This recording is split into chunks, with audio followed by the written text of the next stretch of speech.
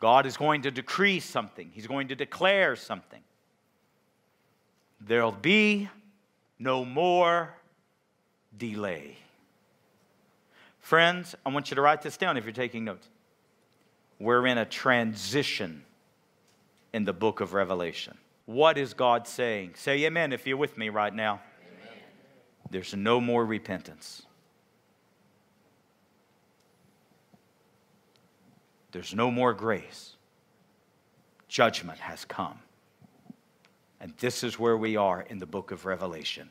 There'll be no more delay. And he swore that there would be no more delay, but that in the days of the trumpet call to be sounded by the seventh angel, the mystery of God would be fulfilled, just as he announced to his servants, the prophets. Through one man, Adam, all men are condemned. But through one man's obedience, Jesus, all men can live. That's the gospel. That's Romans 5 and 6.